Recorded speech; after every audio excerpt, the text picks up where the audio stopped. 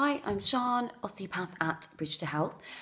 So just answering another question we have often regarding osteopathic treatment in pregnancy, which is what will happen throughout the session. So to start with, the osteopath will assess your posture.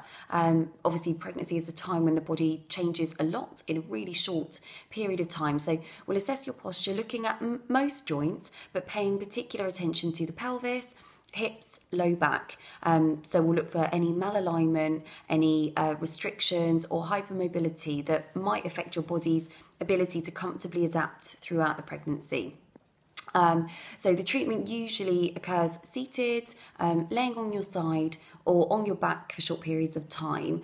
And the treatment is gentle. So it consists of joint mobilization, some massage, gentle manipulation, some stretches and strengthening exercises.